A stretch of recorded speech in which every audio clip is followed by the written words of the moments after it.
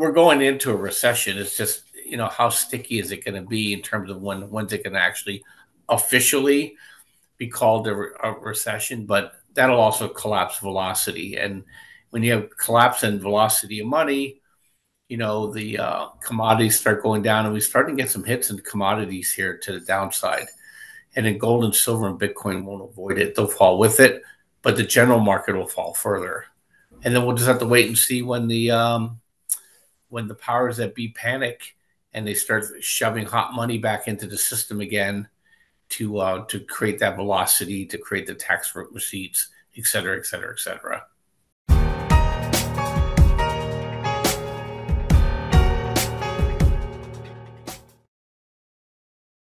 Good afternoon, everyone. Thanks for joining us. Bob Kudla, as always, going to give us a little bit of knowledge on the ideas of finance, economy, and society and how all those twist together moving out. I'm here in Europe traveling right now. We have the farmer strikes going on over here. Also, what's happening with the Chinese stock market? Any hope for that? There's so many measures trying to be tossed in, mixed in, but everything they've tried so far seems to just level down, not up in terms of quantifiables to bring that out of where I don't know, they're going into some doldrums over there.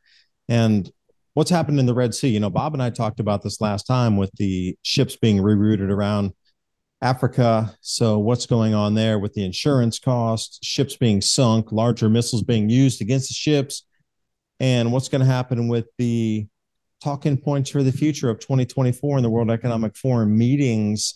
These all kind of twist and blend into each other. So Bob, appreciate you joining me. The floor is yours. Yeah, a lot of this stuff's actually time. But let's talk China first because they're pumping liquidity into their economy again. So their stock market is going to get a bit of a bump, but it's going to just fade like every other liquidity pump they put into their economy. Look, they're running into strategic issues right now, and they're losing export market for the United States. Europe is getting worried. They're making a lot of enemies right now, and the friends that they're associated with are not friends of the West. So I think China overall, we talked about this a million times. I think they're dead men walking, and it's just going to be just a matter of time. And as you obviously know, the Taipei elections in Taiwan, they voted against the Chinese preferred candidate. So everybody's getting a little bit of a backbone. The Philippines are tying in tightly with the United States and Japan. You have South Korea and North Korea starting to get a little itchy there too. So basically, the what they call the second ring that India prefers and the United States prefer is that ring is tightening around China. You got India, you got Indonesia, you got the Philippines, you got South Korea, you got Taiwan, and you got Japan. And then obviously India anchors it on the far western side that are creating a containment issue for China. So I think at some point, China is going to keep drifting down. But short term, a little bit of bump in the stock market last couple of days. It may last for a couple of weeks. But economically, no mas for China. Okay, so India is aligned with the BRICS. This place is not. Dead man walking over there. We got, two people jumping on a trampoline trying to compete for dollars or reserve currencies coming in here. Who's going to get the next trade deal over there? So when you're looking at the globe that seems so just scattered comparatively to what we used to know as stability during our lifetimes, I mean, how does somebody take advantage of that right now? Well, look, the dollar is the king, and the dollar is going to remain the king. Short term, you could buy some of the Chinese large cap stocks. Short term, but we're the whole world is going to be sliding into a recession here. So, in the United States, there's just too many macro data points that point to the only conclusion is going to be a slowdown sufficient enough to people will feel like a recession, and that then the Federal Reserve is going to react to it, and then the assets such as gold, silver, and Bitcoin will start getting a bid again. Bitcoin had its run up into the halving. It's down nearly 20%. It's at some support areas now. It can drop down to 36, 37,000 too. So don't discount a bigger move down here. It was a pretty big run up, front running of the ETF announcement. So now it's going to pull back, but also Bitcoin's a bit of a canary in the coal mine, and you're going to start seeing retrenchment in other asset classes. We just have too much debt, not enough income, and not enough activity velocity to be able to drive the economies forward without some sort of retrenchment. That's what's going to happen. So let me ask you about the velocity of money because I was looking at the CME dashboard where they were trying to forecast out rate cuts here or rate increases in the percentage of, you can see the charts moving down. It's like a 97% percentage chance that it will stay even or cut, coming up in the next month or so. So what does this mean by the velocity of movement of monies, and how does that tweak the economy or spur it or reduce it? Yeah, when more money goes into the wealthy, velocity collapses because they don't need the money. Okay, poor people will generate velocity until they reach their spending and debt level limits, which they've just reached. Okay, the, so that's where we're at right now, and politically here in the United States, bit of a stalemate. So you're not going to get any bigger oomph, if you will. And as people retrench, as the employment rate starts to turn the other way, then people get defensive. People stop spending. So it'll collapse velocity. The other thing is collapses bank credit. Bank credit is negative. Okay, federal tax receipts are negative. Long-term jobs, permanent jobs are negative. So all the things that you would look for sustainment of economic activity are going in the other direction. And so we're going into a recession. It's just, how sticky is it going to be in terms of when's it going to actually officially be called a recession? But that'll also collapse velocity. And when you have collapse in velocity of money, the commodities start going down, and we start to get some hits in commodities here to the downside. And then gold and silver and Bitcoin won't avoid it; they'll fall with it, but the general market will fall further. And then we'll just have to wait and see when the powers that be panic and they start shoving hot money back into the system again to create that velocity, to create the tax receipts, et cetera, et cetera, et cetera. Well, then talk to me about everybody being stuck at the debt. Like you just said, the debt level's been reached for most consumers where they've maxed their cards. You can't go any further. So what's the next step for a large percentage of the US population? How does that work? If they can't go further and they've hit the wall, then what? That's a good leading question. They start defaulting on their debt, and then that the risk gets transferred from the consumer to the banks, and you start seeing issues with that. So right now, the consumers are paying a higher percentage of their income and interest payments than any time in history.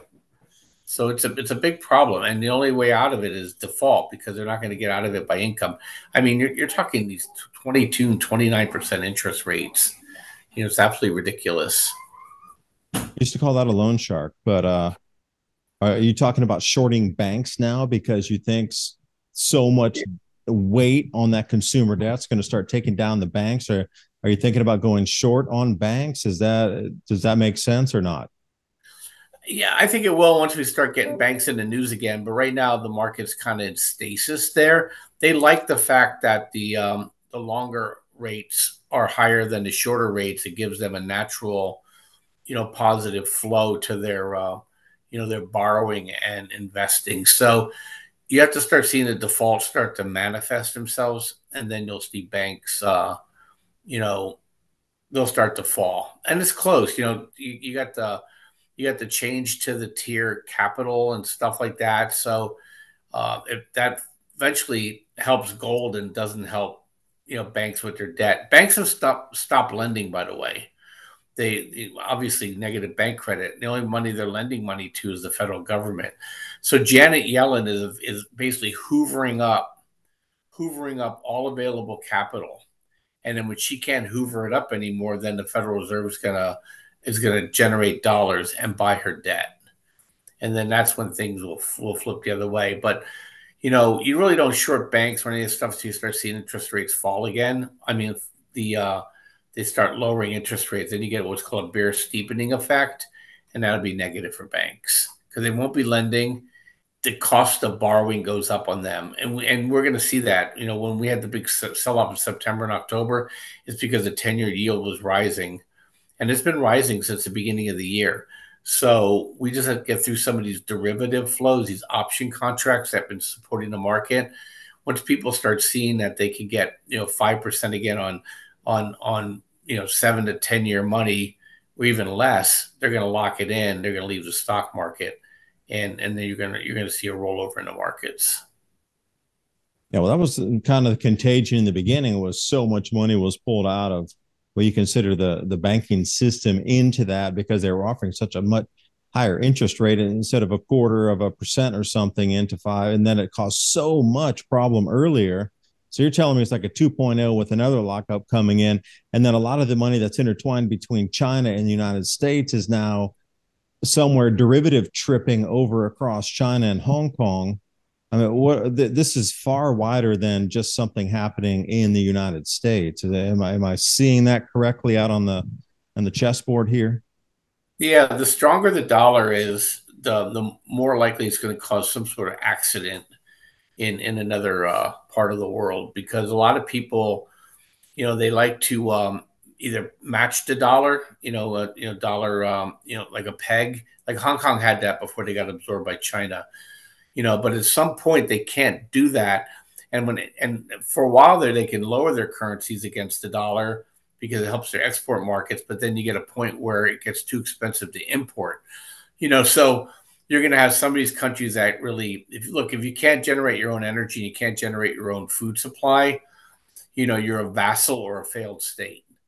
And so that stuff, we're causing dislocations, like more like what you saw with the Arab Spring. This one's going to be a global winter because you're going to see, basically currencies crack. And I'm not talking about Tunisia. I'm talking about, countries in Asia, and Russia's in good shape actually. But like, you know, Brazil's in good shape, but India's not as in good shape, because they have to import food and they got to import energy. China's not in good shape because they have to import food, they got to import energy, and they're losing their export markets. So we're going to see a mistake of that kind of magnitude, and then you can see in the political environment here, you got Poland, you got Netherlands, you got Argentina.